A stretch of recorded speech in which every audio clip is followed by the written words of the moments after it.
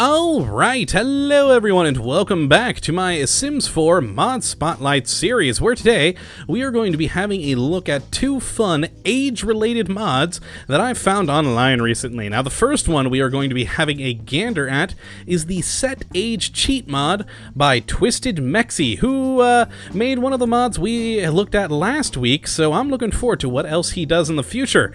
And well, the Set Age Cheat mod allows you to take any sim in your household and, well, set their age to whatever it is that you like, whether it be child to elderly, adult, whatever.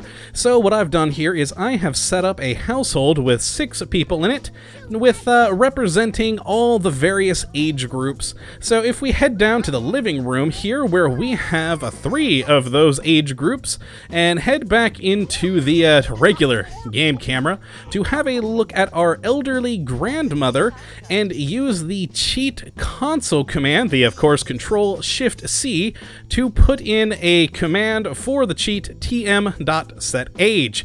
And by default, if that's all you put in, it will make that character into an adult. That is the default, but if we do the command again and reset the age to a different one, say, oh, I don't know, child, then bam, our elderly grandmother is now a tiny little child.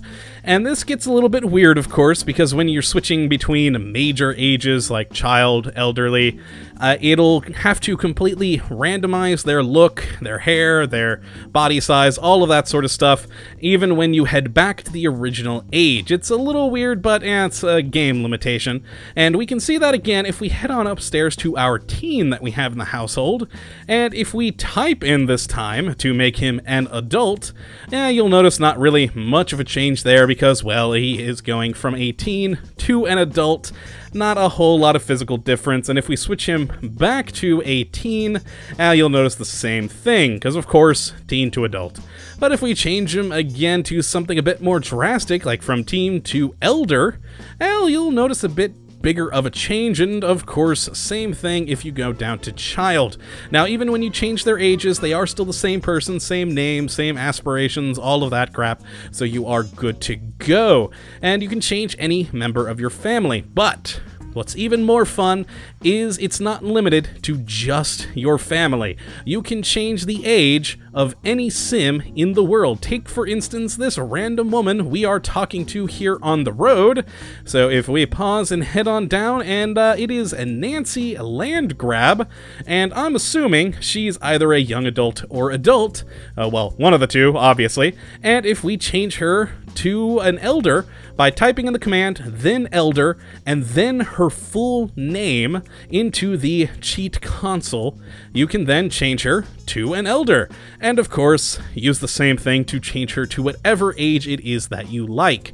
And this is my favorite part about this mod, because I've run into, in some of my longer games that I've personally played, I've ran into issues that eventually down the road, when you've had long generational families, etc., you start getting somewhat empty of towns, elders are all that's around. It gets a little weird when your teen moves out of his house and buy his first home, and everyone in his neighborhood is an elderly person because, well, that's how the game aged them all. So, you know, you can use this command to change the people in your neighborhood back to a normal, vibrant adulthood. And it's quite nice, it's quite fun, but that is gonna be it for that mod. So, if we head on over to the next mod in question, which is the Teen Careers for All Ages, made by Plastic Box.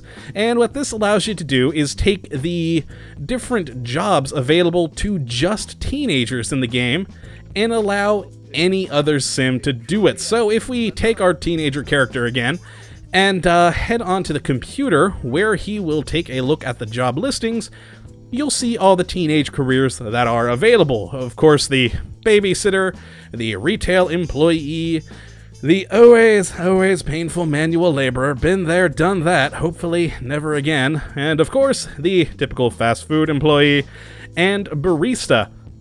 And what this mod allows you to do is, well, normally those careers are just locked to your teenager.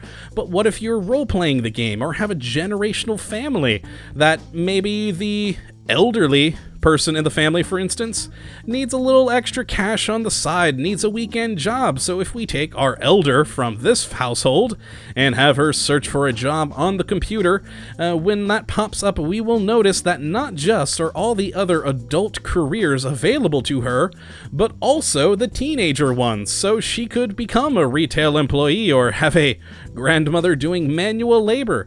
It's all good and fun, and I really love this mod because it gives you more choices. I mean, why lock adults out of somewhat, I don't want to say menial jobs, because hey, someone's got to do those jobs, but why lock adults out of those? Why only limit it to the teens? And so with this mod, you can have your elderly grandmother, say, be a babysitter. And of course, it doesn't just work with elders. We're testing out things on this mod here, so let's go and have a little chat with the father of the household and have him check the job listings.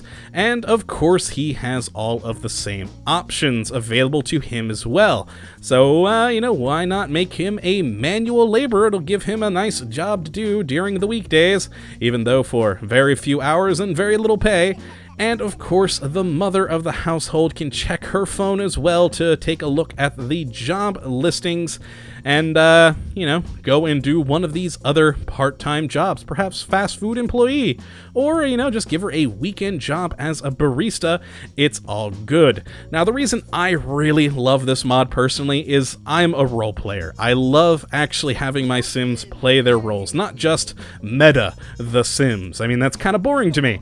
So why not have your elderly grandmother have a weekend job? Maybe her nest egg wasn't as good as she had hoped, and she needs a little extra cash on the side.